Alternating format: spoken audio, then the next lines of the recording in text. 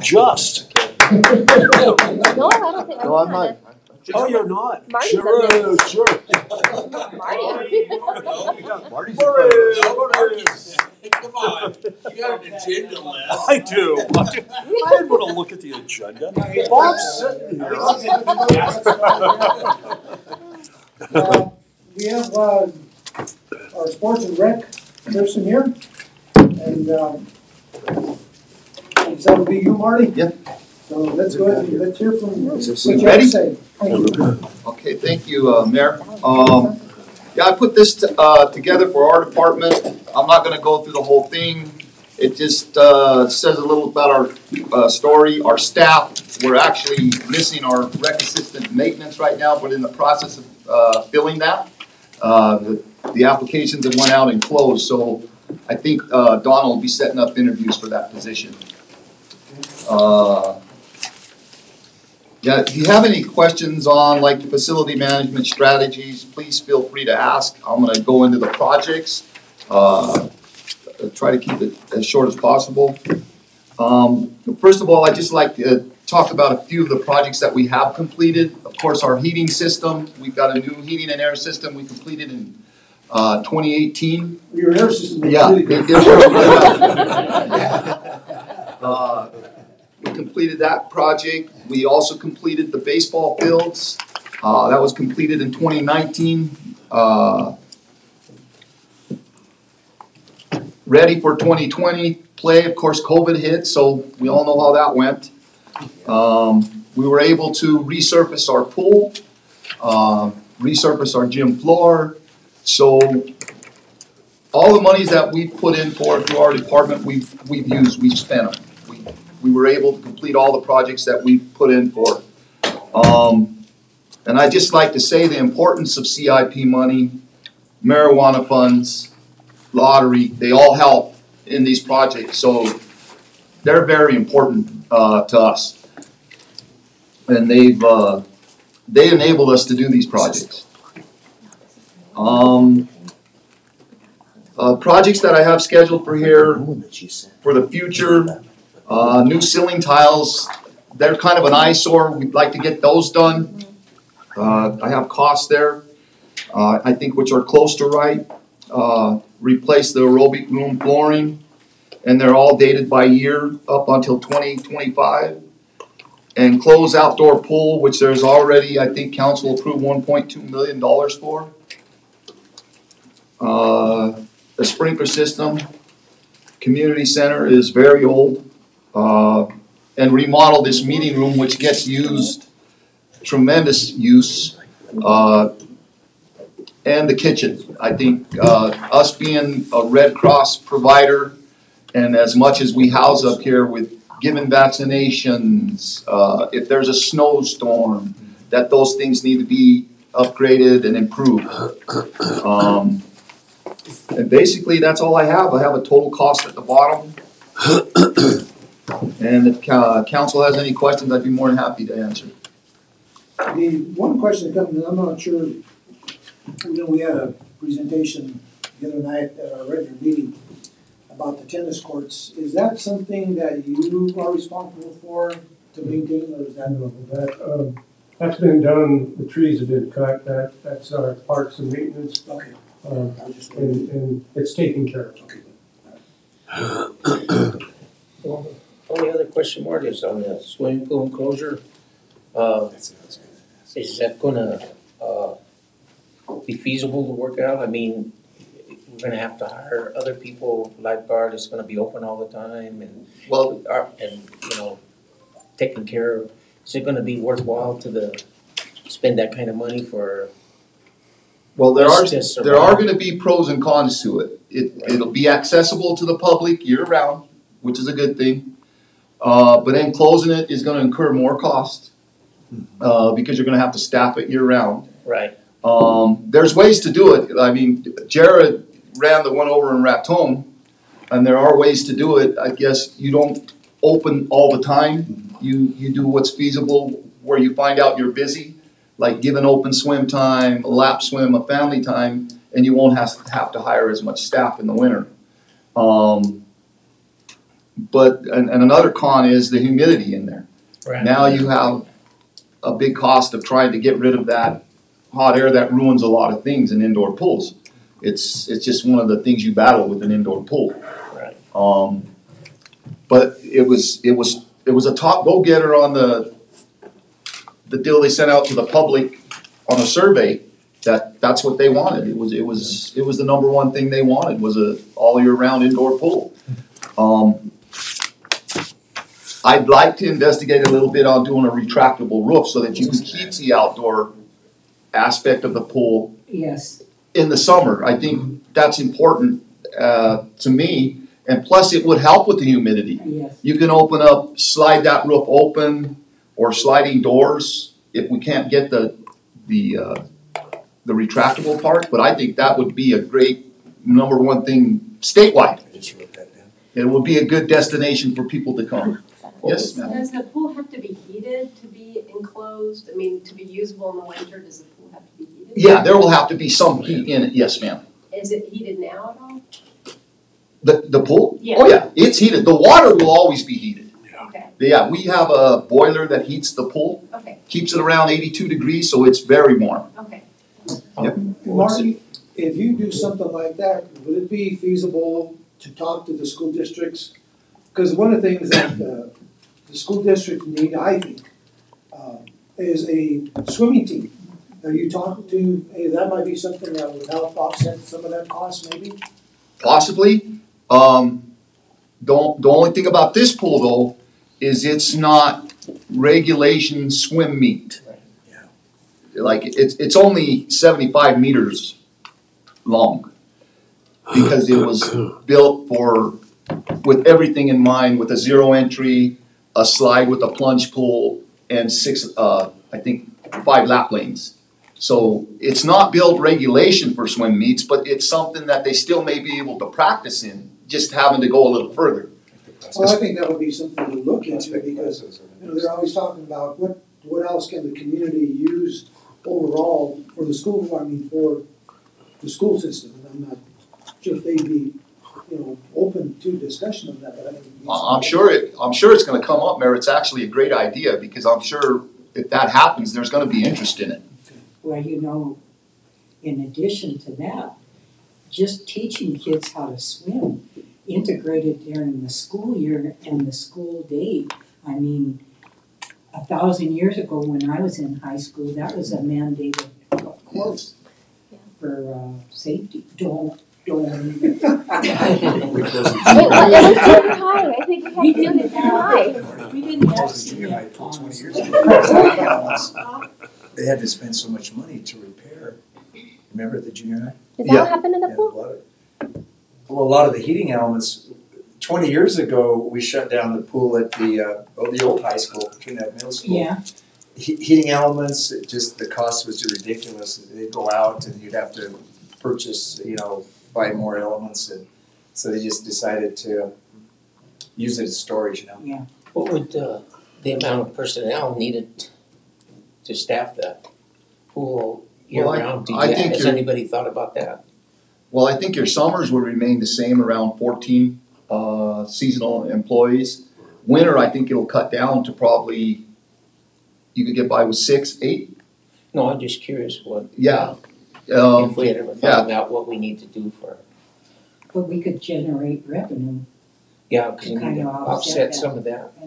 The pool right now is doing really well. It might be one of those years where that pool breaks even, which usually doesn't happen a lot. It's usually just an amenity, for the people, but it's really doing well. They're really enjoying it. Well, I hear all the time, we probably all do, that there are people that go to Raton. Yeah. Jared, you probably saw that. So I think that that's something that we would bring people back here to. Exactly, Mayor, and that is, I think, one of the reasons that they wanted it so much, because a lot of people do go over to Raton and use their pool, their facility. I'd say 50% of the lap swimmers that were going over there were from Trinidad. Yeah. So to have a year round, you definitely keep your lap swimmers over here. Mr. Valentine, do you see any downfalls from something like this? Because I know that's always been kind of a question. Yeah, and the whole discussion is, it's what it is. The pool is not going to make money. It's not for money making. It's amenity for the community. Like Marty says, your hope is to break even or fall just a little bit under, you know. And with it comes a lot of maintenance when you close all that chlorine. Marty, you see, it seems like, since I've been on council, it seems like every year, just to start up the swimming pool, there always seems to be some components that kind of are gone haywire or whatever. Do you think that being able to operate it on a year-round basis, there would be less upkeep in some of these particular areas where freezes don't happen and all this other stuff? In certain parts of the equipment, yes, because that equipment and them pumps and that boiler's meant to run. Sitting for 9 months out of the year is not good for it. If you're running it, it's gonna run a lot better, and your maintenance issues on those types of things are gonna be less. Because that equipment's meant to run, and when you sit it in cold weather that long of time, you go out to start them up, pumps are froze. Boiler's got rust built up in it. Burners, you gotta pull it apart and clean it. With it running, they're meant to run. Them big boilers and pumps, they're meant to run. Oh, with Jared being on staff, he's got some, in-depth knowledge, it sounds like, of what it takes to operate that pool. Well, an advantage is pools are engineered to have water in them. Water pushes out on the walls, is being pushed in by the dirt. Oh, sorry about that. So as soon as you take the water out of the pool, all the walls start pushing in on it, and you start having stress fractures and cracks and all that kind of issues. So having a year-round pool, that's what it's designed to. That water helps your pool's longevity. You don't deal with cracks. You don't deal with those things of thaws and freezes. So there is a substantial increase in cost to an indoor pool. You got an HVAC system. You're going to be putting chemicals in that pool year-round. 9 more months instead of 3 more months. But in the longevity of the life of the pool, it's better to have water in it as a year-round pool than it is a season. I agree with that. Right now, when do you shut it down? We'll shut it down probably end of August. The reason for my question there is that with all of this recreation that we are building up in the community, we will have more people coming into the community, more people will be able to utilize it year-round as they do come into the community. We can advertise that it's available, so there are some possibilities there for additional revenue. Yeah, and I think that's the reason behind trying to get something like that, is to try to stay ahead of the game and give the community something that's there instead of scraping when they're already here. To get a start on this now, I think, would be the plan. Well, I know that was kind of low on the totem pole to some extent for council, but I think it's something that just to continue to take a good hard look at it to see. It comes to on all the surveys we do, it comes to the top. Indoor pool. I have a question. So I saw in your plans the aerobics room, the floor for the aerobics room.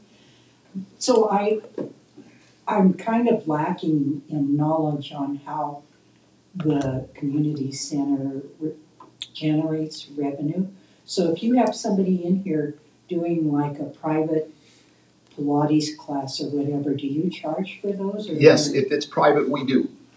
The only ones we do not charge are the nonprofits. Like the ladies like to come up here and have a sewing group. Okay. That we don't charge for that. But if somebody's doing something for profit, charging people, then we do charge them. Yeah. Do you think you said the community center is pretty well utilized, yes? It was before COVID. We're just starting to get it back now. Really? Yeah, and people are starting to come back to us now with their, that used to be here all the time. The kids are coming back to play pickup games.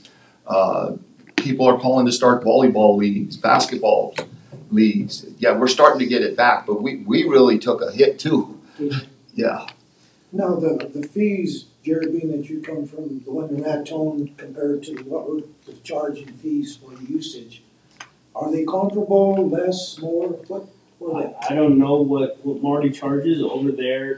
We did two options depending on how the program was. We would charge a flat rate, just a rental fee for whatever it is they wanted to use, and depending on what it was $50, $100, or we did an 80-20 percentage where they would charge their whatever fees, and then we would take 20% of that, which sometimes for smaller groups, it was better for them because they didn't have to come up with a big fee up front. It would help them get their program going and established.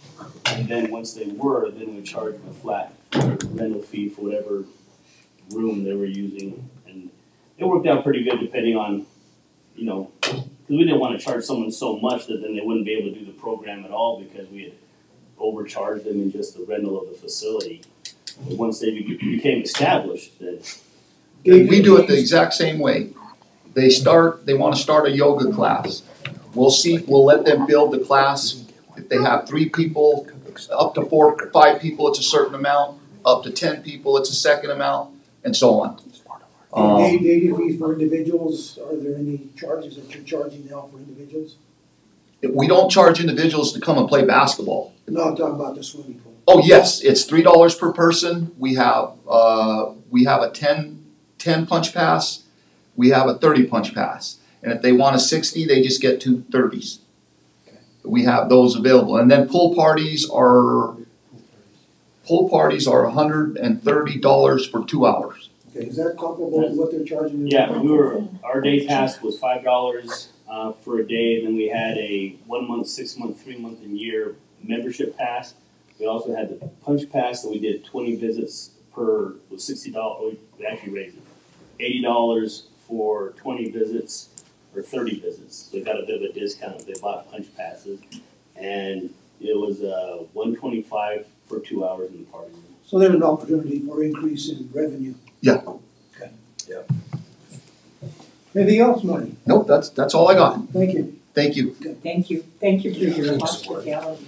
You're very welcome. You made a cup of coffee. How much are you charging for this group? I think so. Discount. $135 per person. Discount. Okay, outdoor recreation. Jared, what do you got? Well, with a brand new department with no budget, it's easy to talk about. The sky's the limit, or there's nothing to talk about. But mostly right now, what the Office of Outdoor Recreation is doing is a lot of planning. We're wrapped up in a bunch of different things. We kind of have, I say we, but actually it's I, and different projects. Our trails project right now, we're working with TSC, or TS, formerly TSJC, and Tony Boone with some wormhole developments. The class is kind of taking a break from some projects on Fisher's Peak and are involved in some design work over there, so we're helping them with that. We met with the National Park Service here on Thursday to restart our old Sopris Trail, which the more history I get from that, the more I understand how far back that project goes. But we're going to try to restart that and work on a trail from town to the lake. And so we're in conversations. Hopefully the National Park Service, through their River Trails and Conservation Assistance Grant, will help us get that jump started again. The council just approved the grant for the lighting, or the continuation of the lighting of the Riverwalk from the Waterworks building down to the dog park. I guess that's down to Linden. So we're hoping to be able to, with that grant, light that portion of the Riverwalk and make that a more usable amenity for folks wanting to, as they say there at the Welcome Center, we promote this beautiful Riverwalk, but we don't light it at night where people, which having walked it myself as part of the grant to see how scary it is, it's sufficiently scary at about 9 o'clock down there that I wouldn't promote any unless we don't want to have our visitor come back and go down there by yourself. We'll see so hopefully that gets awarded. That has, I believe it's a 6-month or 8-month turnaround that we have to have that project completed from the time we're funded. So that would be a quick project that would really kind of, for lack of no pun intended, light up our efforts in improving our recreation amenities. Working with Bob and Public Works to designate our bike route and our bike lanes. That was a project that Wally had kind of spearheaded. We had a grant for $25,000 from DOT, was it? To designate bike routes and put in some bike lanes. And so we've got word back from DOT that that's a go, so we're going to be working on that. Connecting all our rec amenities around with bike lanes and bike paths, which is a pretty popular thing to have that as part of our infrastructure. Just went out for RFP for the Waterworks building for engineering, architectural, and landscape design. It is my ambition to see that converted into the Center for Outdoor Recreation for the City of Trinidad and the home office of the Office of Outdoor Recreation right there along the River Rock, right by the river. And have that as our focal point as we try to encourage more recreation and try to steer our economy into an outdoor recreation focused economy. I think that'd be a nice landmark to have in the middle of town as our Center for Outdoor Recreation. Spending a lot of conversations with Mr. Shoemaker and the Greenway Foundation. He is quite the character, as I think anybody's had a chance to visit with Jeff. Always the entertainer. So lots of conversations going on there. We are probably halfway through the visioning process. They plan to have deliverables by the end of the year, I think is when they wanted to have. So we have a couple more meetings coming up. Some more private meetings. There'll probably be a couple more public input meetings, but that is on the way. And he is a very well-connected individual. And so he's got some good influence with GoCo, and so hopefully with his influence here, we'll have a little more GoCo influence in the area and maybe be able to make some good connections there. Lifetime Fitness is still on board to come down with the T-Rad Dirt Fest, the very end of the Santa Fe Trail commemoration. They are wrapped up right now in all the Leadville races, so they're kind of ignoring me, but I've tried to reach out to them to see how many registrations we already have. They are promising 800 to 1,000 folks coming that first weekend in October, which just from the marketing they're doing right now alone is really going to put Trinidad on the map as a gravel grinding adventure race destination. So that is a very big feather in our hat as we move forward. Got sand volleyball and disc golf. We're working on revamping the disc golf out here from a 9-hole to an 18-hole. With that completion of that and the disc golf out there towards Bon Carbo, the Twin Cedars, plus the two that are in Raton, we would have 4 18-hole disc golf courses within 20 miles of each other, which would really then put us in the disc golf world. Folks would. You getting a lot of usage on that right now? He gets a lot of usage out there. We, not to disparage anybody who developed this one here, but it doesn't get ranked very high. Like in the disc golf world, it's kind of, you have the bottom, and then you have a layer of yucky stuff, and then that one is right here. So we're going to make this one a whole lot better. Yeah, they play it, but it's usually your young people because it's a rough, tough course, and I think that's why it's that way. There's no flat part to it. Yeah. It's except down here, there may be what, Jared, 2 holes? 3 holes? Yeah. That's it. That's it. Otherwise, you're a mountain. These kids come, some from Oklahoma, they tell me they come like once, twice a year just to play this, but they're young. This isn't for everybody. Yeah, yeah. So we're going to make it much more accessible. 2 separate 9 holes commit together, an 18-hole, and try to improve our rankings in the disc golf world as far as this course and make it more attractive. As long as we don't need to add water to it. No, there's no. That's the beauty about disc golf. people think those things are, when we put one in Raton, I had people thinking that I was working with game and fish for some bird trap, and we were doing a bird study. And those baskets were out there. So those are disc golf baskets, and that's where you throw your disc into. So we're going to work on that.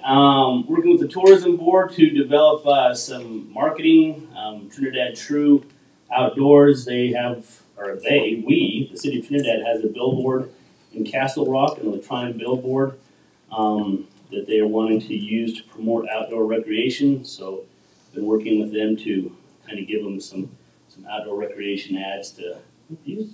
And what that actually does is, I think it changes every 15 or 30 seconds. Yeah. There's a new item, and Yeah. they've gone ahead and contracted for another period of time. And there's an unlimited amount of what kind of information we can put in there. So when they decided to do that, it's great. It'll be good. It'll be good. So constant relations with CPW and Fisher's Peak and the developments going on out there on some different focus committees as CPW they're partway through their planning public year-long master planning process. So some of those conversations are enlightening and some of those conversations are extremely boring, but we have our finger in that pie to make sure that we're represented there. And then the process of all this, developing a website to promote our outdoor recreation amenities, our programs, our events. It's called TrinidadTrueOutdoors.com. It's still in the planning space, so I haven't really made it too much public other than right now. But if you want to kind of take a peek at it, it's TrinidadTrueOutdoors.com. And as that gets more developed, then it'll become more readily available. Are you going to be able to integrate that with the city's website? Yes. So it's off the books right now, just for like ADA compliance issues right now. So we're not causing any issues, but we will at some point marry that all together. So along with that, the 4 pillars of the Office of Outdoor Recreation is 1, to inventory all the recreation assets. I like to have a regional approach, because we are a region. There's a lot of recreation opportunities that exist in New Mexico that I think we can, I don't know if the right word is exploit, but use to our benefit to promote Trinidad. And so I promote within an hour and a half travel radius. So from the sand dunes south to like Springer Lake area, Maxwell Wildlife Refuge, Cuchara, Bermejo.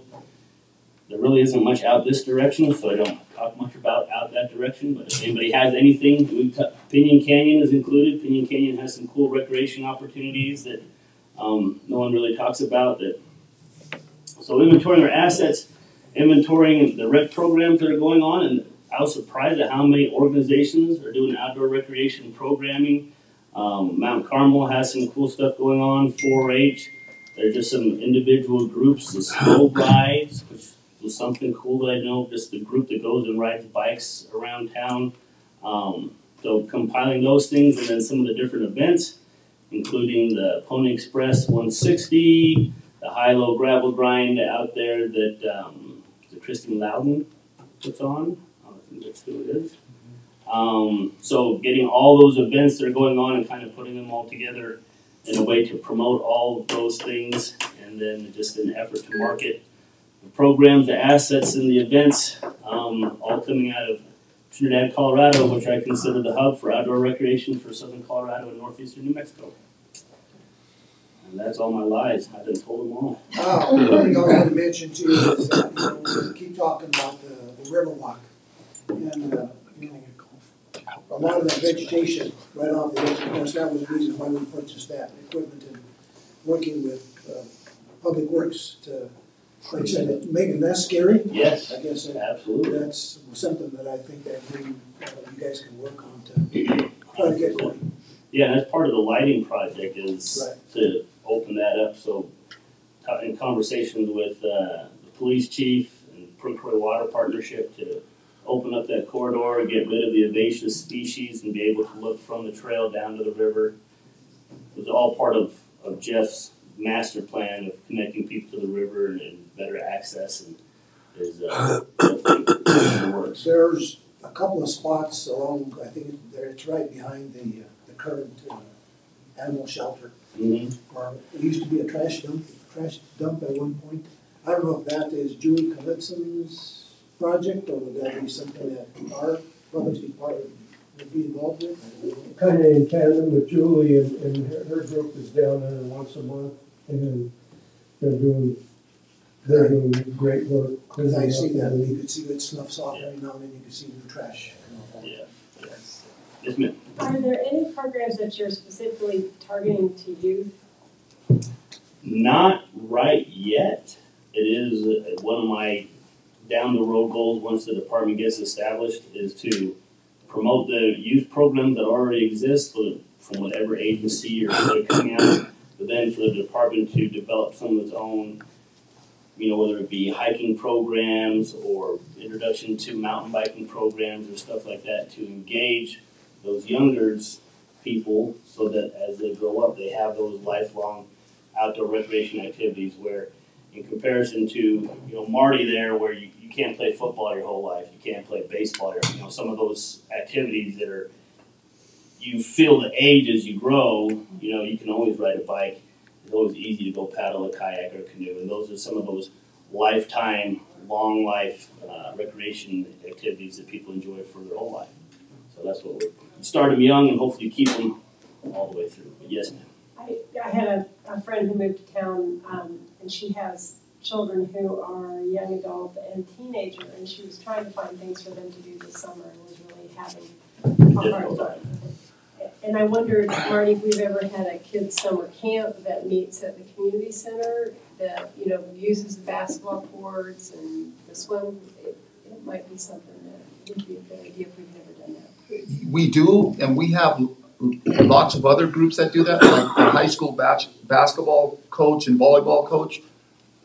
She has scheduled some camps up here now, and she does the high school, but she always does youth camps to try to keep those kids interested in the sport so that she has a feeder program. Julie Moderano with her program does basketball camps and volleyball camps, even baseball. So there's always somebody up here using the facility for those reasons, and then we do our own too. Mr. Valentine, one thing I want to mention, something that comes up, and I think this falls into your role. Did you guys ever get ironed out the issue that goes on with use of Central Park baseball field? Not totally, but we're working toward it and everybody's talking, so, yeah. Okay. So two things, Jared. Sure. So one, when you talk about out east, you should always keep in mind the Comanche National Grasslands, the dinosaur tracks, that hiking, that canyon in there, especially this year, the way the Purgatory River is running. That is just a beautiful, amazing place if nobody's ever been out there. And I can't remember the ranch and everything when you go in there, but that is phenomenal to add into stuff in this area. And the second thing is, I don't know if the Corps of Engineers or the Parks and Wildlife, one built the trail now, so off of Old Cypress Road, it connects right over to the South Shore entrance to the park. You no longer have to come out on the pavement and right down to get into the park. So they connected right from the South Shore entrance all the way down to Cypress Road. They did a fabulous job. Oh, it is amazing nice. With the rock and the gravel they put in and how that connects. So that is another step in the right direction, connecting the Boulevard addition out there. You talked about the dinosaur tracks, and I'm not sure how many people here have ever gone up to Ludlow and gone all the way around and come back to go there. I did that, my wife and I, yesterday. But as you go past the Ludlow massacre site there and go back a few miles, there's some of the old coal mines. And I think that's something the county should be able to designate some landmarks for. And additional stuff like you're talking about, the history of the community of the area, where we could market these things. Absolutely. Okay. Thank you. You're welcome. Thank you. You all have a fabulous day. I'm going to get back at it. All right. We'll see you later. You're welcome. Okay. Public Works, Mr. Jess, you're on. You can't leave me, sir. He did too. Thank you, sir. Now is it Bob Just, sir? Just now. Yeah. Used to be Bob, now it's Mr. Just. Thank you, sir. I'm very well. Good to see you, Bob. I know, Bob. Good to see you.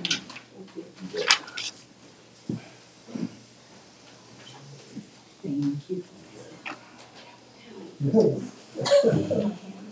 This is a supplemental. I don't know if it made it to the original. Two reps, I'm sure with this guy here.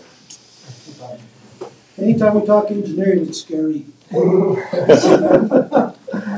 So, we do is look at numbers when we see that. yeah, I'd like to start off by, as you know, we added 2 exceptional employees when we lost the existing employee back in December, Nate Eaton and Quint Nikolai. So the engineering department's been a huge, that was a huge boost for us. And we've been able to, a lot of this work that we were consulting with outside consultants, we're all doing that in-house, both design and the inspection. Right now we're scrambling because we have a lot of projects. But anyway, I assume this part of it, Kimberly told me you guys had this, the part on engineering and the timeline. Is that right, Mike? It should, yeah. It's in there. Okay. It's in their spreadsheet. Okay, so I actually have that. this handout that I gave you is just kind of more of a breakdown of engineering because we have a lot of projects that are currently under design right now, and we're kind of seeking priorities for whatever you guys want, you feel is most important. And these aren't marked by any way by priorities. So once you guys have a chance to listen to it and digest it, then you can maybe come back to us and say, we really feel that this project has a higher priority over the other one. But the first one is a commercial street sewer. Unfortunately, we found another sewer line down there, and we're going to be putting in another manhole to try and figure out where that sewer's going, because we do have sewer down there. So Mike knows more about that than that project has always been here and existed, but that's my understanding is once we figure out that existing additional line that we found down there, then we can figure out how to deal with it. Am I correct in saying that, Mike? Yep. Okay.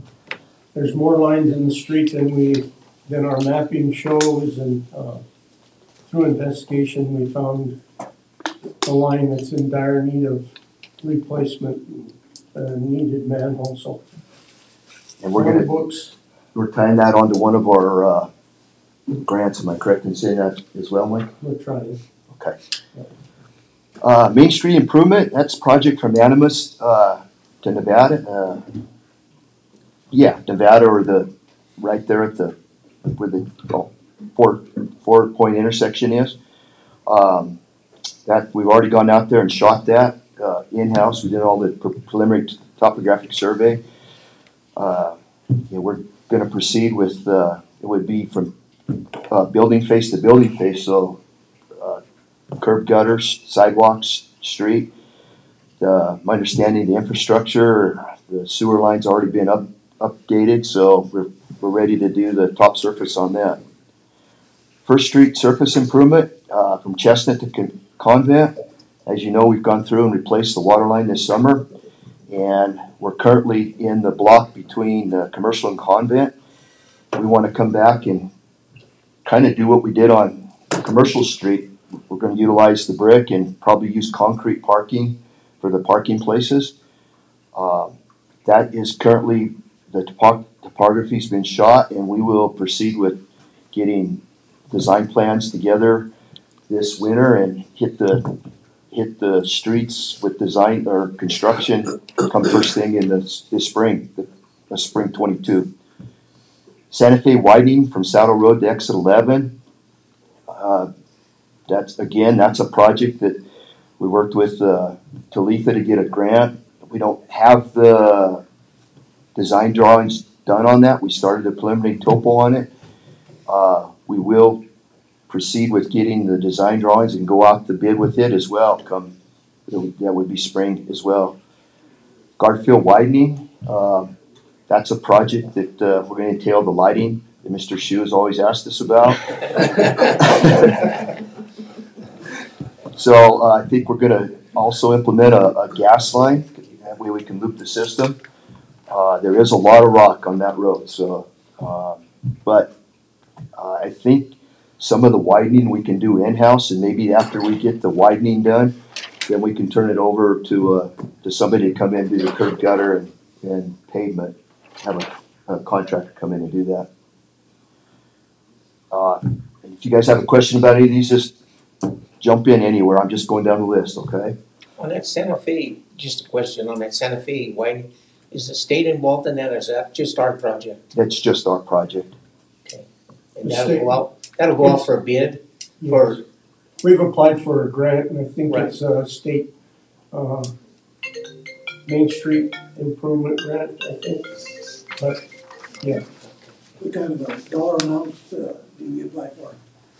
2 million? 2 or 2.5, I think. 2.5 million? Yeah. We asked for the world, because by then it may very well take that, Does it include curb and gutter? Curb, gutter, and sidewalk, and a new bike lane, bike lanes, I should say. Right. So We allocated over $1 million, didn't we, to that, off of the Main Street project, kind of split that? So that funding that you apply for is through the Main Street project? I think it's Main Street, I'm not sure. pretty sure it's Main Street, improvements. See that? Yes, It is. Yeah. Because they have 2 levels. they have 2 levels, you can ask for the larger amount, and then the lighting project that Jared talked about was a smaller. Go ahead, Bob, continue. okay, sorry about that. I was just going to put this on mute so I don't interrupt this. City garage drainage. I don't know if you guys ever been down there after a storm. It's a lake. We have a neighbor down there that's constantly, I don't want to say harassing us, but lets us know about it every time we do get a storm. And we do. I don't want our guys or our equipment driving through a lake to access our garage. So this is actually pretty much designed, and we do own the property on the other side of the Chile Lee ditch that we're going to take the water from. And actually, if we can't put it in the ditch, we're going to dump it into the field on the other side of the ditch. So it's in the works. We're hoping we can do a lot of that design in-house with street and brick, not design, construction. And then so it's just a matter of trying to figure out a time period to get it done. The street bridge is swamped right now. Kansas Avenue, I met up there with some residents a few weeks ago, and we have some drainage issues, and they're fairly easy fixes because we have that underground storms system that runs through there. We can get into that fairly easy on it. So we're coming up with the design, and most likely we'll go out to design with that. We won't try to do that in-house, the construction part of it. I said design, I meant construction, sorry. Chestnut Street Waterfill Station, that is, as far as I know, that's just about 100% complete. We've already extended it up Chestnut to the new location. I'm waiting on Mark V. Hill to get us actual, quote unquote, whatever model of the filling station he wants to use there. I think this is going to be a huge asset. I think we're going to find people. There's so many people that haul water right now, domestic water. I think they're going to end up using that to haul domestic water. Not that it's not potable, but it probably could be drinkable because it's coming out of our well right there. So as far as our end of it, we're done with the design, and like I said, I'm waiting on Mark to give us basically on that water well, if people are going to draw water from that, are we charging them for that water? Absolutely. There'll be are you familiar with the other water dispensing stations that are throughout the city and county? You can use a card. I think some of them are cash. You just go, and it gives you whatever amount. So yes, it will be that thing will make money for us. Excuse me, is that the water station that's right there off of Americana Road? Oh, where the old animal what's that? It's right behind, the Toyota dealer, remember where the well was between the Toyota and our city garage? That's it, and we're moving it, we've actually moved it up Chestnut, closer to, Elm Street. I haven't even noticed when I go by there. You know, all it is, there's nothing, all we did was extend the water line, the non-potable water line to the location where the actual water, so we worked with, Kip Hampton, and we got a turnout, so it's gonna work out nice where we can actually pull off of Chestnut, they can fill, and we're not causing a traffic jam or whatnot in the middle of the road. Central Park grandstands, that's a big one, that came from our DOJ list. We're gonna do the design in-house on that. There has been some conceptual drawings done by GMS, very conceptual. And, but we've actually gone out, our staff has done some survey, so we are proceeding with that. And unfortunately, that is gonna be an expensive project. We just gotta figure out how to pay for it. If we can find a grant, whatnot. Bob, will that work at the grandstands? Will it address any of the water flow issues there to the north of the grandstands at all? Are you talking about in the parking lot, or when you say north, down on the field? Yeah, it directs. Absolutely. We want to basically deal with the drainage that's on top, up in the parking area, and the drainage that's on the field. There is an existing storm manhole that drains into the lake right now, and we're pretty positive that we think we can get all that drainage into that manhole. And then when we do the new infill, we're going to do some underlying French drain to collect the water on it and get all that water out of there. So that'd be nice. Yeah, we would love to artificial turf the infield, leave the outfield natural turf if the budget provides money-wise. That way if we get an event, they can be on it playing 5 minutes later. You know, it doesn't shut down the triggers, it doesn't shut down whoever's utilizing that facility. You asked a good question earlier. Yes, we need to work out that MOU. It's on my desk, it's on Mike's. It's a difficult situation right now. Everybody thinks they own that facility, and they don't know who the actual owner is. We tried to make that real clear to them, including that batting cage. Put some signs up all the way around. So, anyway, but it's such a beautiful park that the outline of the peak in the background, it's just, wow, what an amenity we have there.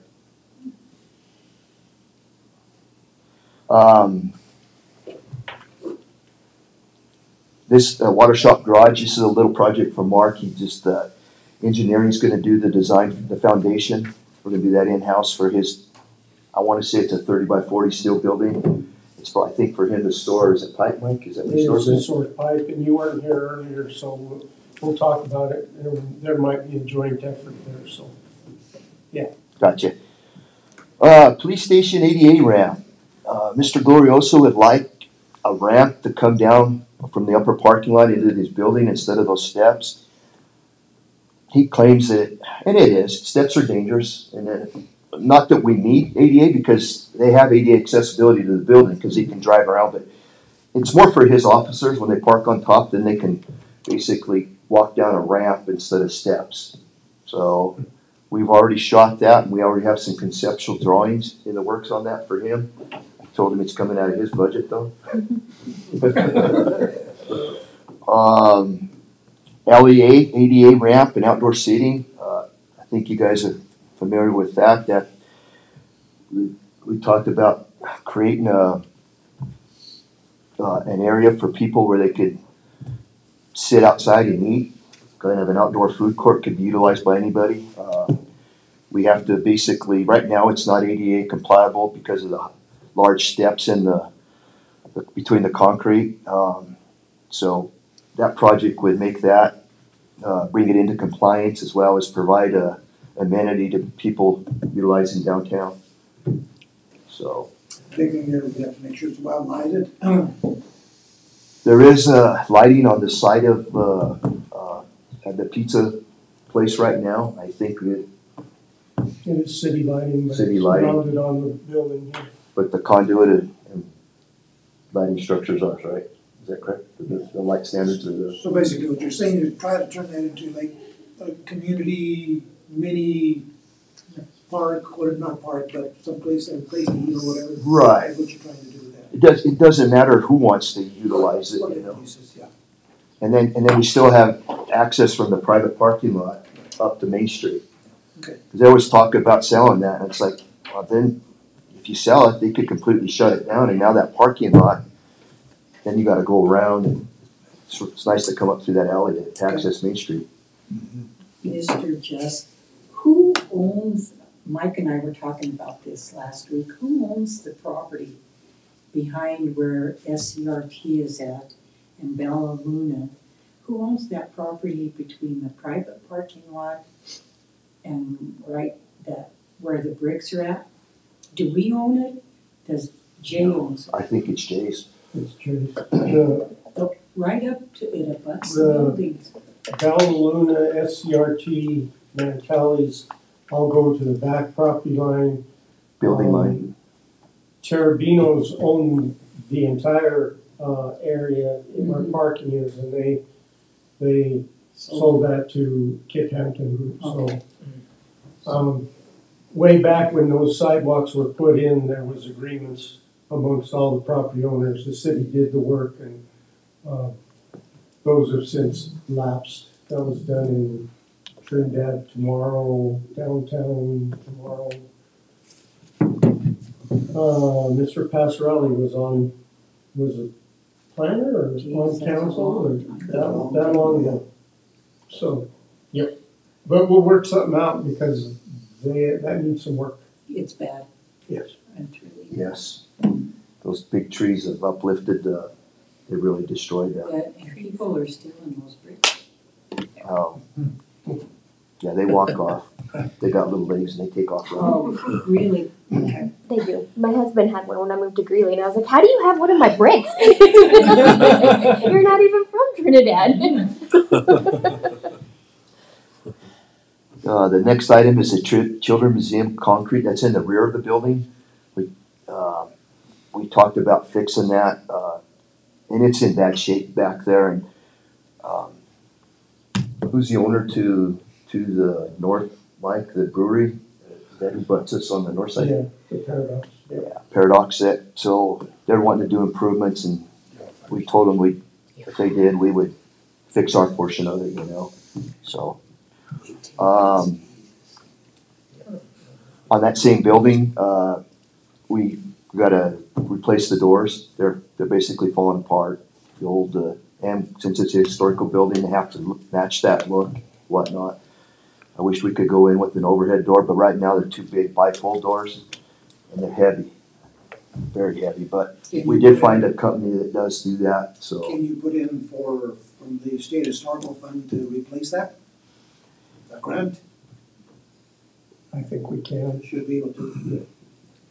I thought we had approved money for that at some point, didn't we? We did. Out of marijuana allocation? Yep, but,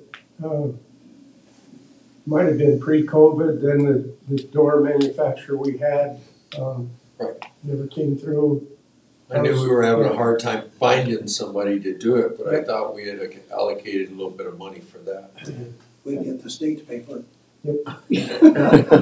Mr. Just, is there any, this might not be a question for you maybe, Mike, but is there any plans to utilize that building a little bit better than the Children's Museum? that I do not know.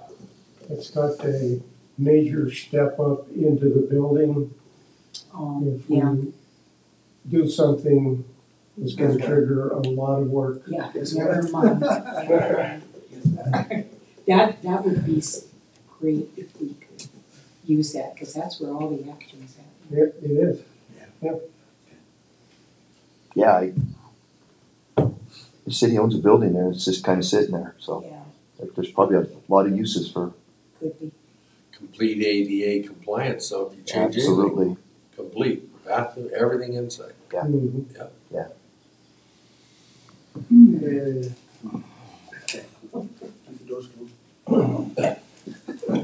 The next one, accessible pedestrian signal upgrades. I think we've already gotten, We got the grant. We got the grant on that. Yeah, so. same with the next one. Same with the bike lane striping, so. Excavation cut, concrete cut projects, the city has sidewalks out there that are either missing a stone or it's in bad shape, and we're trying to put together a little concrete project to go through and correct these areas. I talked to Mike on Friday. I was amazed, just right down there, if you go from the roundabout, it doesn't matter which direction you go, we have ADA issues. You head over the new bridge, I call it the new bridge, the one that comes over Nevada, over the river. There's an 1.5 inch step where a stone is, and like Mike said, CDOT's not gonna fix it, they're gonna point their fingers back at us. We have to do these things. I had a lady call me the other day, I've never seen a lady in a wheelchair, but at the end of the conversation, she was in tears. She goes, I can't get anywhere. I said, ma'am, I'd be more than happy. She goes, I can't even go out there with you today. I'm so upset. It wasn't our typical person that complains about ADA. This was a woman, completely different person. And after I got off the phone with her, I went for a little ride, and she's right. There's issues there, and it blows my mind with all that new construction that things move. Yes, it's part of the construction, you know. So. Anyway, we probably maybe go in there, and it's easy, pop out a stone. We don't have that 1.5 inch lift there. There are people that go in and grind. We could check into doing that for these lips on curb and gutter too, but most of the time it's easier just to pop the stone and replace it. So we're looking at that. We talked about Riverwalk lighting. We're working with a lot of these departments. Talitha come to us, we got a distance. Dean Duran gave us some input on it. And obviously the project would be, we would handle the administration through our office. North Lake Dam Survey, that used to be done, by understanding, by a private consultant. Now that we have an actual LS on staff, Nate Eden, one of the guys I talked about earlier, we can do that in-house. I did ask him about if he would be okay with doing that. He's fine. So we can do that. It's just to control the dam. It's something that's required by the state dam engineer. I just want to make sure it's not moving vertically or horizontally. So, and the last one, the Riverwalk fence, Talitha got a hold of us about 5,700 lineal feet of a split rail fence going east down the Riverwalk Trail. So I don't know much about that project other than we kind of gave her a distance and she's trying to get a grant for it. So we have a couple quote unquote shovel ready projects. This is up on Saddle Road. It's to take all right now the way the sewer comes out of Allendale, it runs down through the lower portion back off of that subdivision that's up below Allendale, and we have a weak link in the system because it tends to flood the guy's basement all the time, and this would divert the sewer into our new system.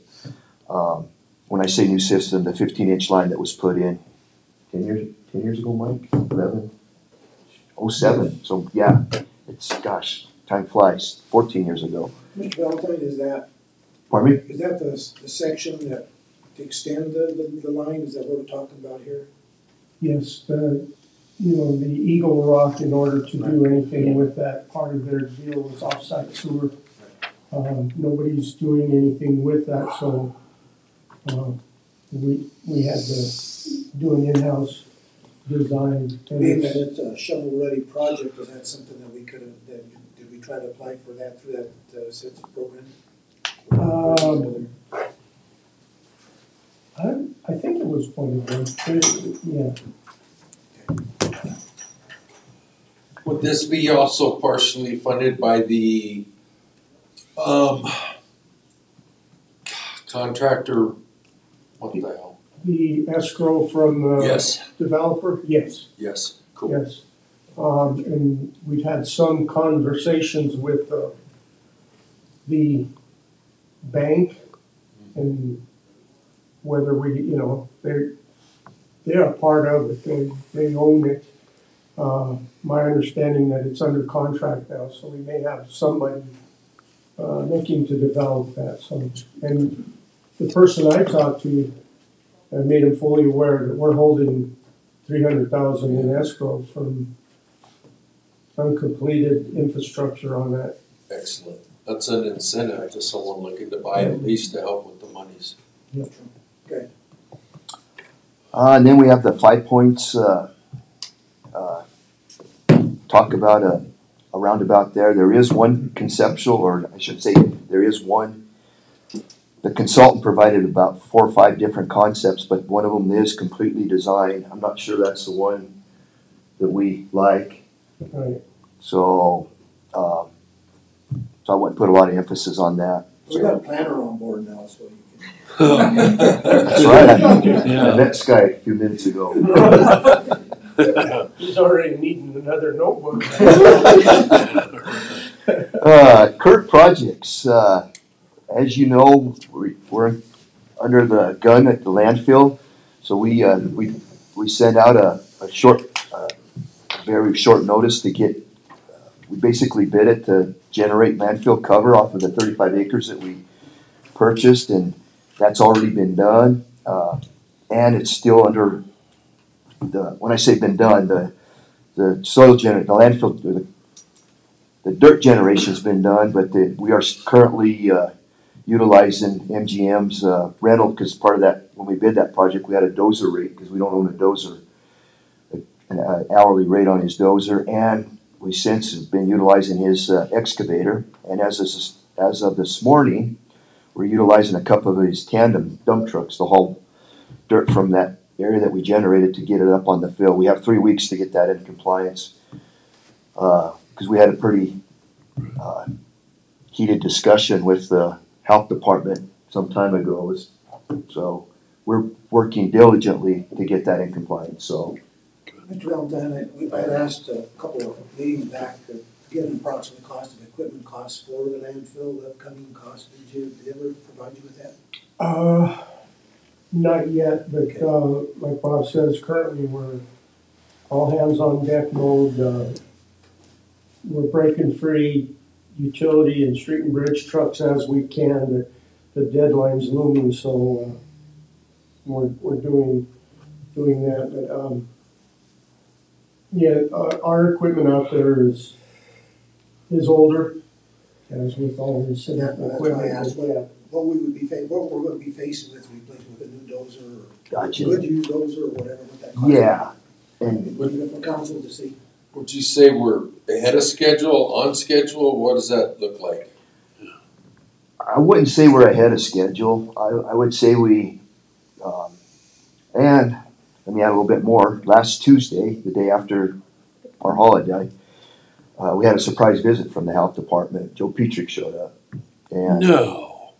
yeah, and I think it was good, because I think after that discussion we had with them on the phone, I think they wanted to see if we were taking them seriously, and he was very pleased with the work that's been done, but there's quite a bit of work that still needs to be done, so. And that's why when I got with Mike and I said, Mike, we need to really kind of ramp up now, and got to go ahead to rent this additional equipment. And we're utilizing city equipment as well. We have a tandem, our own tandem out there. The water department has a tandem that they've been providing with their driver, and then now we have 2 more. So we got a good situation going now. We're basically hauling. Did we allocate like $300,000 to that? Is that amount of money sufficient? Yes. All right, cool. I think it's closer to 200, and we're actually quite a bit under that, Good. So to date, these are just rough numbers. Since we brought on, MGM was the low bidder who bid this. I think the first part of this to generate the fill was around $13,000, and then through last week we've only utilized $9,800 of rental equipment. So, yeah.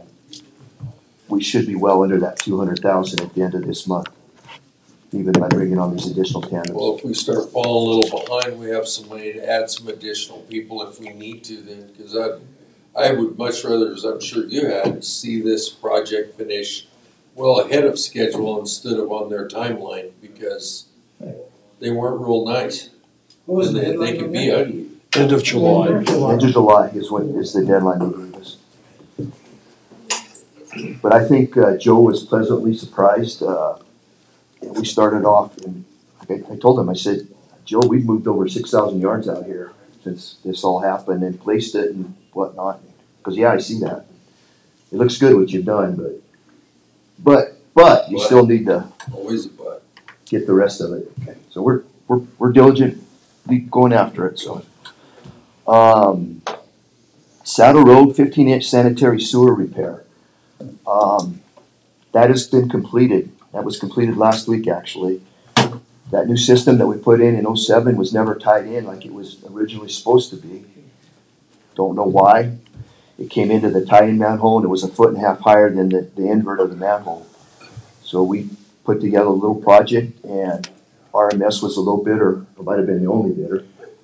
And he went out there and last week and did it's completed. So now the actual sewage that's coming out of Allendale is put in that new 15-inch sanitary sewer line that comes down Santa Fe Trail. So that's a good thing. Yeah. Water system improvement, phase 2, we're still working on that. We got the first 2 blocks done on First Street, had some additional funds, and we wanted to utilize all the money of the grant, so they're pushing forward between commercial and convent. If we run short we'll utilize all the grant funds. If we run short, Mark has some additional funds in his budget to pick up the rest of that. So we wanted to take advantage of the entire grant. They're currently working on it right now. Noah's Ark, yeah. This seems to be we get excuses, but they're getting closer. That's all I can tell you is we're a lot closer to having that done, and a lot of the excuses are legitimate. I mean, I've had flags ordered for weeks, and then I get a call because I thought I was supposed to have them 3 weeks ago, and now they postponed them to September. Shipping is a big deal right now, and that's what's happened out at Noah's Ark. They for doors and whatnot, but we're on them, and we've been told that we should have a July 25th completion out there. I'll believe it when I see it, but that's what we've been told, okay? So, curb cuts and sidewalks, those are ongoing projects, back at construction, and Cedar Ridge, you can see up throughout town. The only thing that I would say in the future when we let these projects, I want to see them be continuous. The way this first one went out, it was just they hopscotch around town. It doesn't make a lot of sense. I kind of like the Cedar Street project on Nevada. You can see it all went up. It's a continuous path, and we're going to make sure when we let the next phase on. Is the curb and gutter Park Street there? How come that's the only area, that one curb and gutter over there on Park in San Juan? It's in our DOJ list, and this was before me, and I'm not pointing fingers at anybody, but I think there was a priority system that DOJ had come down with, and their priority system didn't make any sense to me. Like I said, I'm a big proponent of doing a continuous path. That is good. The one you're looking at on Park in San Juan, that is going to be a difficult one. That's going to be similar to the one on the lower adjacent, going up Nevada. As soon as you go up Pine, you have to do a switchback.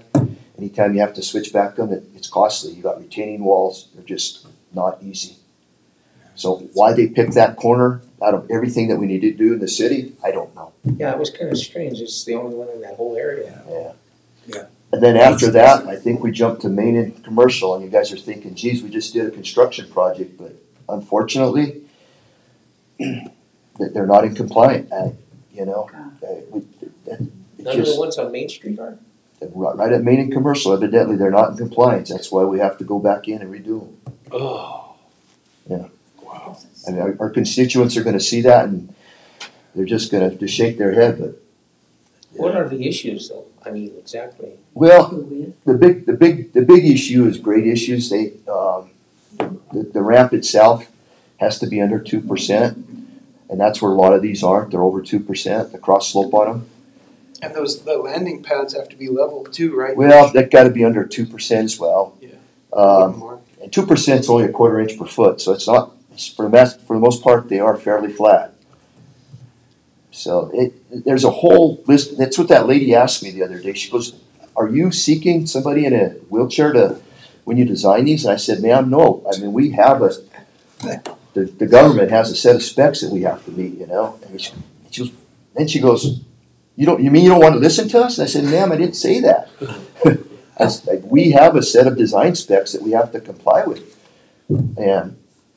And I said, I'd be more than happy to go out there with these issues on the ones that you're having problems with, so that way we can at least get them in our repair schedule, you know. So. Hey, Mr. Just, you know, when we did the Space Grade project, we had to come to an agreement with the Housing Authority on, I'm not sure, some curb cuts or some stuff. Did we ever address those yet? Not yet. Because I think that was an agreement. Right, there was an agreement, but it was never signed. And then they decided that the money they put forward and their HUD rules and everything, they just backed off. But I didn't know if with that said, those will eventually be contained in our whole settlement I just agreement. didn't want us to go back on our agreement if it was still intact. Okay. About an hour.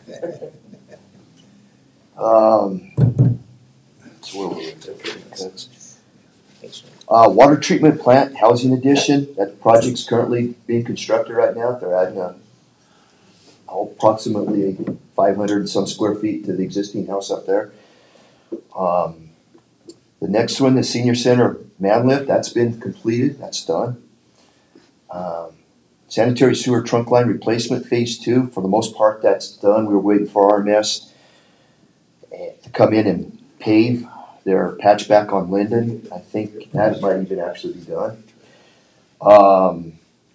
Santa Fe Trail surface improvement. That says trial. Trial surface. That's under construction. So that storm last week didn't help us any. It pushed a lot of our gravel out onto lower Santa Fe Trail and almost to Main Street. But we are actively working on that, and hopefully by the end of this month we might be real close. I don't think it's gonna be done by the end of the month, but we should be close. Then we have our flower project that Karen's actually working on, as you can see throughout the city. I don't mean to interrupt, but on the Santa Fe Trail, when we signed that contract, this was phase 2. Did we have an end date for that? We did. I checked with Jenny and I thought she said July 15th was actually official end date, but we've had a lot of weather days that would add to that, with the rain and everything. Right. Why didn't we put weather dates in there? No, just kidding. Trust me, I would love to. I leave City Hall twice a day and I go the wrong way going home. It's like the road's closed in front of you, Mike. So let's go ahead and try to push this along, because we're past our lunch hour, and then we also have to listen to library and IT, so. Yep. Okay. And then other projects that we've helped with, but they're not being overseen by engineering, is the space to create. Obviously, we went out to bid, and the project that came in over the bid. And then Carnegie Library, which is currently it's under construction, right? A landscape, yes. Yeah. Landscape will start this week. So we helped her out with just actually putting together the bid docs. So that takes care of engineering. There's a lot there. There's 3 other departments that I have. I don't know if you guys want to go forward. We have a list. Next is our library department, so we probably ought to skip those. That's fine. That's fine. We did talk about the landfill, which is at the bottom down there, and you're right, we do need equipment out there. You know, me and Mike talked about this in our one-on-one the other day, but really on Americana Road, with that $1 million plus and everything that's coming up, we just really need to see something pushed on that, because we're gonna be at risk of losing that $1 million plus grant to get that through. And if At you some recall, point. that was negotiations where the developer is supposed to bid that out, and we've been Hounding. them. Yeah. I was told by their project manager that after next week, he will be all on that, because right now they're, Sister Bloodine, I know, right, I know. yeah, so, but I agree, All right. I just wanted, I know we had talked, but I wanted to bring that a little Sure. bit to the attention. Yeah. All right, Okay, let's go ahead and hear from library since. thank you, Bob. Yeah, Thank you. Thank you. Great, Waiting great patiently report, all lot morning going long. on. Well, I didn't know if I was be here just for I showed up. Well, you know, It was nice though. I got to hear everybody's 5-year plans. So. I even got an interview with you Wednesday. I know. I haven't got scheduled to go see this year.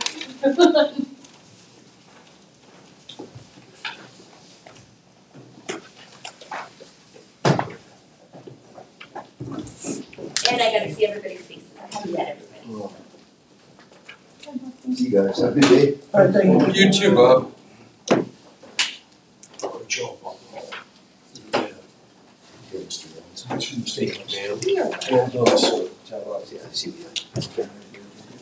Rich says he thinks he got it, but I told him I need to know for sure, so, because I texted him, he thinks he got it, so, Thank you. yeah. Thank you. Yeah, everything's good. Wow. Thanks, Bob. Yeah, thank you, see you. I'm incensed. Thank you, man. You are welcome. I have a PowerPoint, but I'm not going to plug it in. I'm just going to talk really quick since everybody's hungry and ready to go. When I was asked to do a 5-year plan, I didn't have a lot of information to go off of since I started on October 26th. So I kind of just took a small amount of time to kind of look at what the library does, what people think about the library, and what needs to be addressed immediately. And so COVID kind of gave me that chance. So it's kind of nice. So the first thing I wanted to look at was collections. The library is, it's a magical place. You go in and you go and get your books and you bring your kids in and you want to make sure that you have an updated collection. We do have a system, it's AsyncCat, and we're able to borrow from 100 different other libraries. But I wanted to make sure we have the collection that someone just comes in and they're able to grab that book. We're able to talk to the schools and they can come in and get their books. So the first thing I noticed was our young adult collection, which is our teens, was downstairs in the children's room. And teens they're big for me. I love the teens, I love the teen collection. But as a teen, nobody wants to go downstairs. They don't want to go down where there's a big, beautiful tree house, but to them, they're going to the baby center. They don't want to go down there. You have adults who like teen books, and I also wanted to bring adults out of the children's area. I need them upstairs. So we moved the young adult section upstairs. We bought new books, so they're up there. They're good. We have beautiful new books. We have just a section just for the teens. So you come in, you don't have to go downstairs. So we kind of bring that up. Another thing that I noticed was a juvenile graphic novel section. That collection is very popular with the kids, and it ranges from preschool to teenagers to adults, but it is a great way to bring your reluctant readers, just kids, they love it. They're great. You have your pictures, you have your they're nonfiction books, you have your history books, but they're all done in graphic novel format. So I developed a great juvenile graphic novel collection, and I used all of our state grant funds for that, so that we didn't have to worry about where's the money coming from. We had money set aside for this. And so we have a collection down in Children's. They have checked out over, did Did I not write it down? I think we had over 220 checkouts since January of the juvenile graphic novel collection. So it's one near and dear to my heart. I have a 9-year-old boy who he will check those out all day if he could. So we are updating all of the collections. Another thing I noticed was our holiday picture book section. These are your teachers want your holiday picture books. You go to Head Start and they want to do themes. They do theme story times. Our collection was old and outdated, so we're pulling a bunch of those, and I'm making sure that we have a bunch of fun, beautiful graphic picture books that have all of the holidays, and also a diverse collection. We're not just having Christmas books. We're not just having Halloween books, but we're looking at what other cultures are there, what other holiday books are there. There's not just one holiday. And I talk fast, and I also know I'm trying to get out of here. And I'm trying to get staff trained so that everybody is able to get someone to the right book. Even if it's not a collection that they're familiar with, they don't like graphic novels, they don't like picture books, they don't like history books, they need to be able to be trained to help anybody at any point in time. I also changed where we were buying our books from. We were buying our books mainly from Amazon, it blows my mind. We have a place called Ingram, and they are under the Colorado Cooperative Purchasing Agreement. They give all public libraries a 19% to 40% discount on books. And a lot of those books that you're buying off of Amazon are coming from Ingram. They're coming from their stock, their warehouses. And so I immediately made that switch because we can't afford that. We don't want to spend Amazon prices, even though they look good. We can get them cheaper from Ingram. Along with Ingram, they also send you hand-selected lists, so it's not just me or Sierra or someone trying to fit that collection, just because we all do have biases. They send us lists on what is on the New York's best time seller. They have reviews, so we're getting training on what to put in our library, not just what we like. Facilities. We have a beautiful old building. I love it.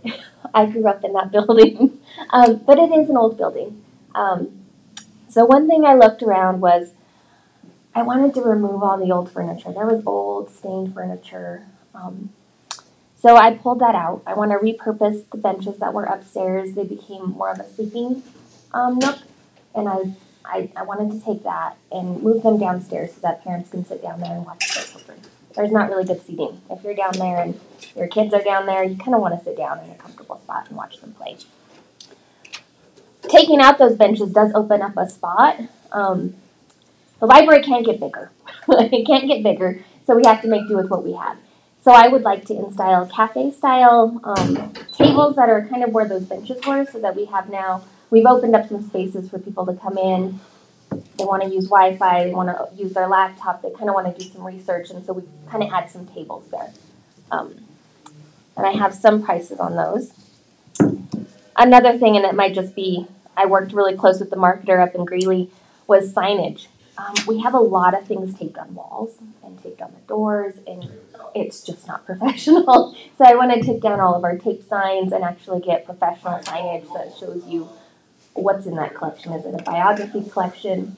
Is it, you're in your fiction, is it A through Z? But yeah, I just kind of want to get rid of all the taped signs, and that might be her personal. As I walked through there, the carpet is atrocious. It smells, it stinks, it's old, it's dingy. I think the perception then as you walk into the library is, I don't want to go into that stinky building. And a lot of it has to do with that carpet. So I would like to pull it up and kind of redo that so that we kind of rebrand what does the library mean. We don't want to go into the old stinky building. We want to go into that beautiful building with books.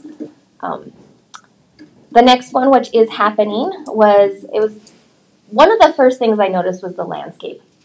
There were some bushes.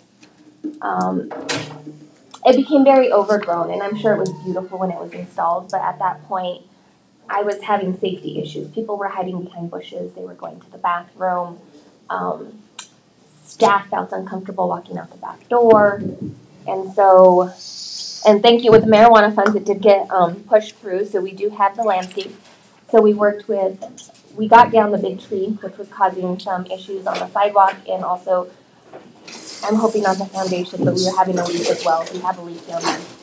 And so all of the bushes got pulled out, and we sent a bid out, and only one, I sent it out to Canyon City, Pueblo, I think to New Mexico, and only one company responded. So it was Terry with Western Rain.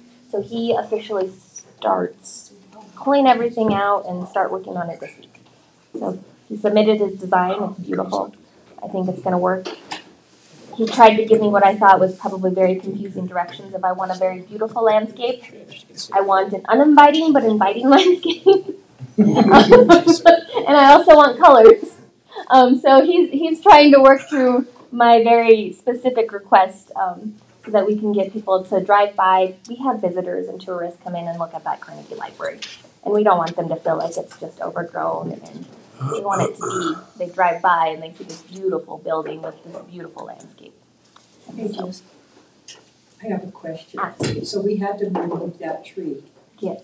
Is your landscaping gonna take care of that area too? Or? Yes, and so he had planned for, in his design, he had planned for beautiful bushes and trees that are gonna go there that the sun will actually be able to catch, because that tree was there wasn't gonna be anything that can grow in that big space. And he is also going to replace trees. There's not gonna be, I think I don't have the list, I think they're coral berry trees maybe. They're smaller trees, they're not gonna become so big, but there's still gonna be a tree on that side of the building.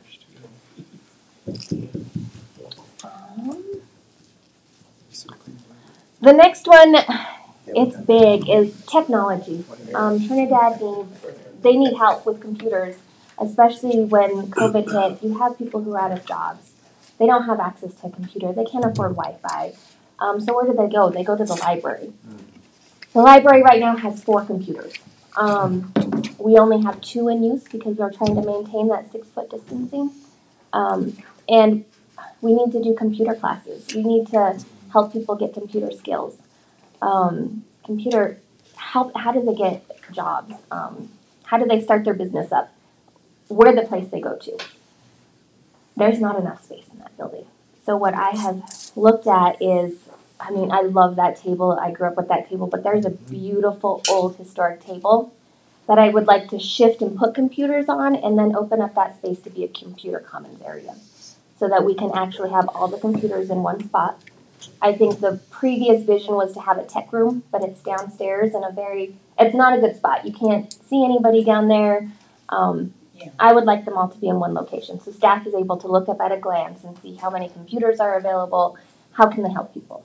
One of the problems that I've heard is that some of the homeless people have been going in there and taking up the computer space and just staying there, and half of them sometimes are even asleep.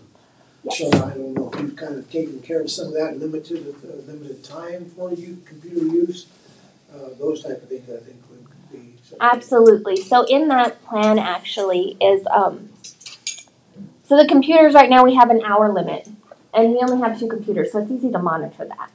What I'm looking at is a computer reservation software, because if we add 8 more computers, 12 computers altogether, it's going to be a lot harder to say, okay, Bob over here has been on the computer for an hour, he's been on the computer for 45 minutes.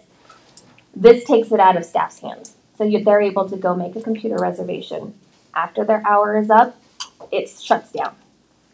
People can make reservations and come back and say, okay, I have this computer at 3:45. I know exactly I can come back here and I can use that computer. Can you manually shut these down if somebody's just sitting there not even using it? Absolutely, yes.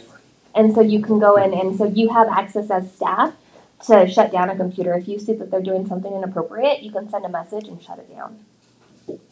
And so, so I've looked into the pricing for that.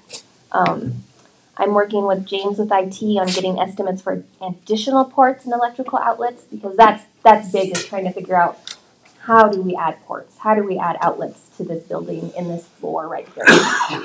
We talked about going from the basement up, because all the electrical ports are alongside the wall and not all of them work. So we don't want anyone to have tripping hazards if we have computers down there. As we add more computers, we're going to be able to offer technology classes to the community.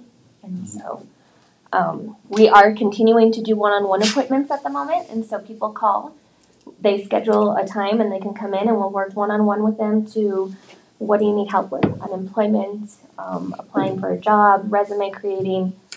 Some people just want computer skills. They're like, I don't even know how to use a mouse. And so we kind of work one-on-one with them. We're going to continue doing social media. That's huge. We have, I had the list of how many people we had, but we do have a big following right now. So it helps get our events out and all that information out there. A big thing that I noticed also was I need to change the perception of the library, and along with that is branding and marketing. So we don't have a logo. So we don't have, when we go to outreach events, we don't have anything that says this is the Carnegie Public Library, that they're going to recognize our logo. The city has a logo, but we need to make it very specific to the library. We would like to incorporate the brand standards that the city already has in place, so that we do send out, when we're creating flyers, they all look they look the same. They're not willy-nilly.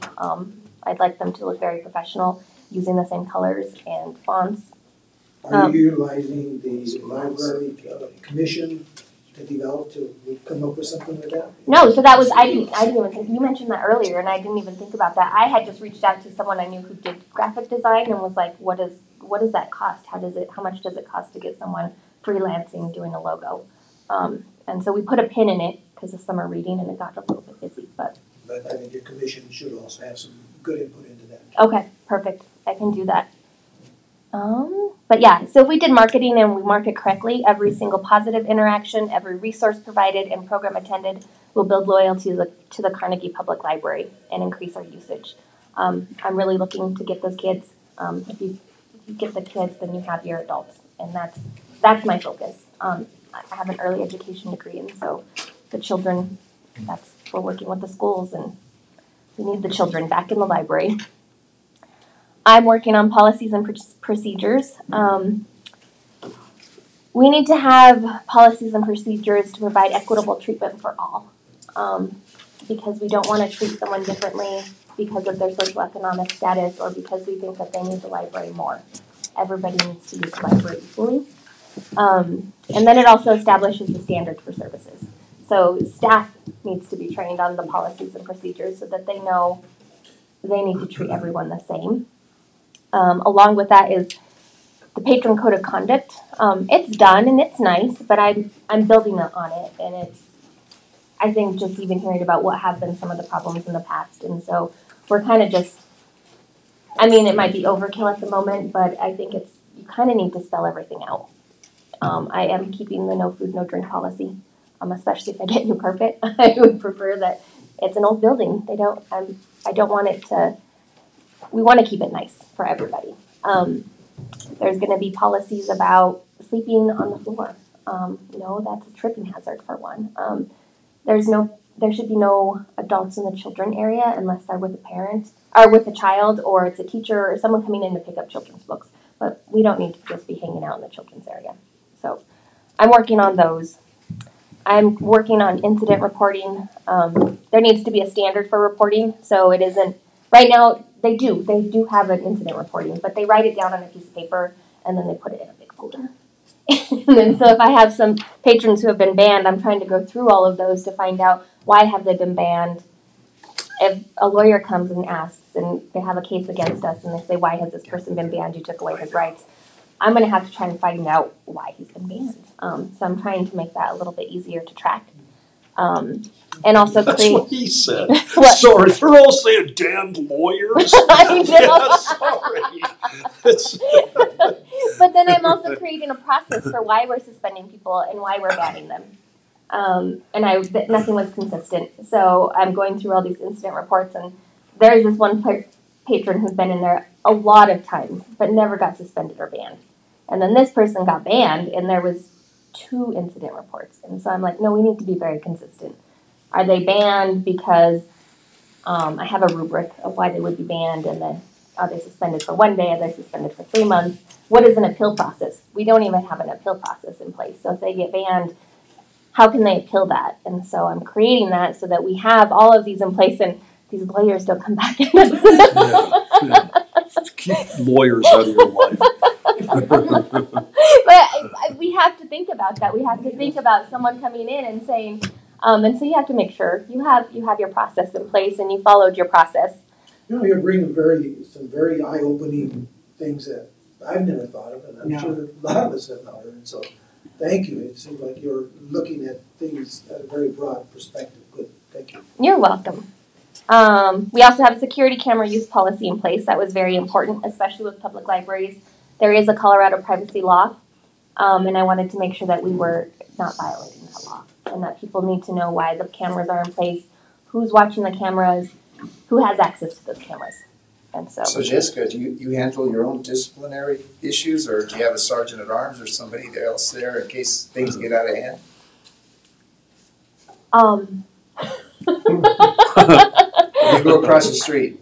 No, I'm from here, so I probably have some sort of like, I go out and I take care of it, but I'm sure I would have no problem calling the chief if something happened or, You never. I haven't had anything besides I've chased people out for doing drugs. Yeah. That's probably my big one is drug use, inappropriate use of the facility. And so. Well, that's grounds for calling the police. Yeah, and I should. And it's just one of those moments where I just storm out and I'm like, get off. I'm like, you need to stop whatever you're doing and you need to go. I'm not sure if it would be necessary, Mr. Valentine, to have a emergency button to go to the police department. We do. We do have one. Okay. Programming. We're coming off of COVID, so there wasn't a lot of programming going on. So we're coming back up to speed. We did get summer reading program up and running, and we planned for everything outdoors, which leaves us up to the weather elements, but we've kind of worked through those things. We have over 97 kids registered for the summer reading program. Wonderful. I changed it to be all online registering this year. I wanted to be able to track the numbers, and everybody has been able to register. Nobody's complained. Everybody has liked the online registering. I'm going to be able to pull reports. I can send out mass emails to everybody who's registered for the program. And so far, it's been good. So I think we'll use that for further programs as well. We did get a CARES Act grant, and I have to highlight this because it's very important to me, is we did buy a database called Gale Presents Udemy, and it has over 4,000 online classes to help with education, personal development, business, technology, and they're free. All you need is a library card. And so it was one of those, how do we help people get back into the job force? Do they need to learn how to use Microsoft? Do they need to learn how to use QuickBooks because they want to go into some financing field? And along that note, we also received, I purchased Cypress Resume. That was our number one-on-one help was I need to create a resume. And creating a resume on Microsoft Word makes me want to scream. Trying to work with formatting, it's horrifying, especially if they already came in with their old resume. Cypress Resume, you just enter in everything. It populates it for you, and then you say what job you're looking for, and then it gives you keywords that you're going to want to add to your resume and your skills and abilities. So it creates a professional resume in like 15 minutes. So if anybody else wants to go update the resume, please use this. Yeah, I'm on the. Yeah. Well, I was hired in Greeley in 2007, so that was like my last resume. So it was one of those moments of like, oh my god, I have to create a resume. But yeah, so it's I liked that one. It's cheap, it's affordable, it's something we can continue year round every year. We had our summer reading. We did have our story walk. I don't know if anyone has taken a walk around Central Park. So we created, and it was mainly Phyllis and Sierra. We bought realtor signs, and then we deconstructed a storybook, and then we placed it along the walk so people could read as they're walking along with their children. Or It's very nice. It's very complimentary. Oh, It's yeah. very nice. Is it a good story? I don't know. He doesn't read the story, and it I'm is a always fabulous dying. story. I It's do. one of those. See the pictures. Take care of them ducks. That's right, exactly. Exactly, that's right. And we received funds from the Bar N&I grant as well to help maintain that. Nice. And so I was thinking it's gonna cost to buy the books. I was thinking also damage. Maybe there was already someone had pulled out the sign and threw it in the lake. Right. But just one sign. But just one sign, so Yeah, I don't know what that was all about. So we're looking at different ways to do programming and how do we bring things out to people who can't come into the library. What's another way to remind people that we're here? We're still here. The story walk is meant to be movable, so in time I would like to get it in other parks, or also my dream is to get it on Fisher's Peak on a hike. Maybe do a scavenger hunt as well along there. So we have that. Community involvement. Like I said, the children are huge on my list, and so I would like to, COVID really put a kink in that, but I'd like to start working with all the local schools. And how do we get out there? How do we talk to the English teachers? What book are they reading? Are they required to do some reading? What can we do to help them? And so we're working with the businesses and nonprofits. Trinidad Youth Club, they came into our summer reading kickoff event. So what other places do things with children that we can work with? And this one, it was just one I just added. It's staffing. Without staff, the library would be just a building, and that's all. And I would like to increase staff to include a substitute or on-call person to kind of help. We have a small staff, but to kind of help when someone, I don't want to tell someone they can't go on vacation, or they call in sick, or they need to move. But that leaves us down to like 1 or 2 people in the building, and so it would be nice to have someone who can just come in and help us, just be a body on the floor if needed. I'd like to have a teen librarian. Right now that position is combined, and I think the current employee has some strong strengths with the adults, and I think it's really hard to ask somebody who has strengths with an adult to kind of pivot and then think about teens, because that's a very specific person. That's a very different skill set.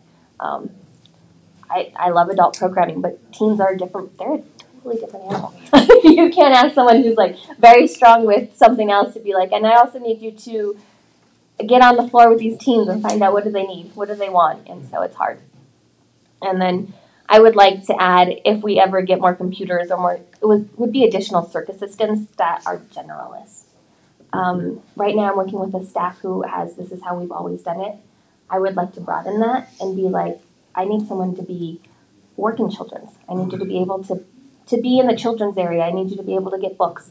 I need you to be able to help someone on the computer.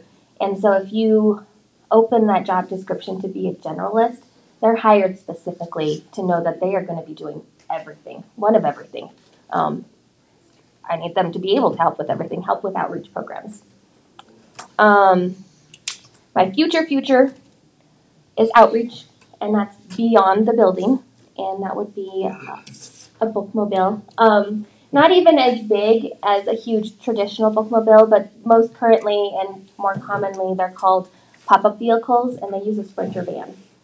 So something small, about like 57,000, I think, off the top of my head, that you can retrofit to add, your small collection, and you go to your outreach events, you go to your schools, you go to the nursing homes, maybe you just go to a park and you're just at the park, 10 to 12, every Monday, we're going to be there for you to check out a book. What size car do you have? I have a Forester.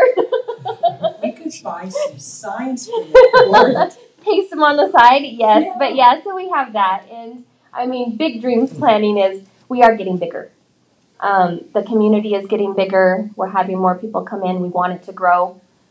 As I've mentioned before, that library will not grow. It is what we have. And I think we need to look at in the future, do we open up a second branch that we can grow with? You do have a good vision for the library, and yes. Really thank you for that. You're welcome, so I'm done. I really appreciate, the vision that you have, and like I say, you've enlightened me to some of the stuff that happens to sound like I've never been done that needs to be done, so thank you for that. I want to add, without adding a lot more time, but I was on the library board when I first got onto council. Some of the things that you've told us today, never heard of in a library board meeting. And I am so thrilled that you're in that. I just hope that you have the right makeup of your people that are on your library board now that are, right along with your vision. What's the relationship between the library and Books and More? Is there any relationship? Yes, so they are, they're kind of like a friends group. So all of the funding from the books, the sale of the books, they go in and they give us money to do programs. So they paid for our magic performer, or I think they paid for other things for the history room before in the past. So they are able to give us money. Okay. And so, yeah, so they're very important, actually. And I know they're very scared that they're going to lose their building and space. And that would be heartbreak for us because that is a lot of extra money that we don't have to budget for. Thank you. Okay, I know that we're at the lunch hour, but also we have the IT guy. I think he's here too. He is here. I just talked to him. Why don't we all grab our lunches and he'll talk while we eat that. Oh, no. Thank you, Jessica. You're welcome. Thank you. See you Wednesday, Jess. I'll see you Wednesday, Mr. DeBono. Mike, how about if we just slog through? Can we do that? We're slogging. We're eating and slogging. You have it done for an hour break. Like after you just keep going. Yeah. Oh, yeah, great. Thanks a lot, Les. Because you're bright eyed and bushy tail kills and will use it. Oh, I want to be trying to get Not much. How are you doing? Good.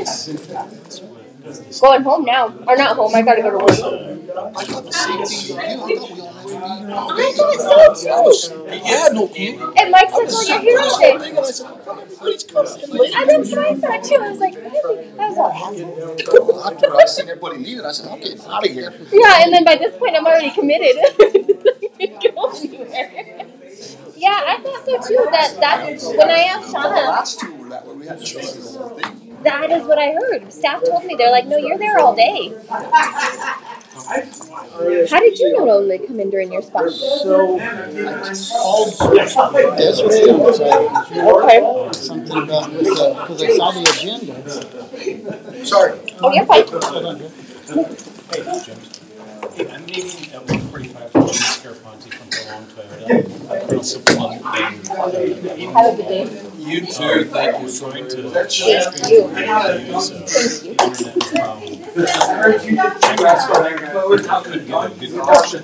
And I want to stream it, and I need a good upload.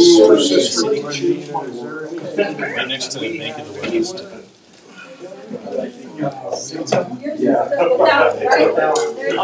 Yes. I ordered 7 of these. Oh, yeah. You got more than I did, that's not fair. Amazing if you have it right there. Actually, my wife has iPad worked real well. I love your voice. Everything they do there is actually. I like that. What kind of soup is it? Okay. I don't know what kind of soup that is. It's one of them deals you just What was that you ordered? Because if you hear what it is, you may not like it. What was it you ordered? I got sweet and sour. It's just, I don't want to be missing Chicken. Thank you, Audra. Yes, thank you very much, Audra. Yes, Yeah, Audra. Okay. Well, I'm going to meet with those guys, so Excuse me? Does anyone want to trade 4 French fries for? How's it going, James? Their cake. Yeah. Because I'm seeing my customer. Seriously, you're a big stash. Oh, you kept hearing it. I look so good, just don't want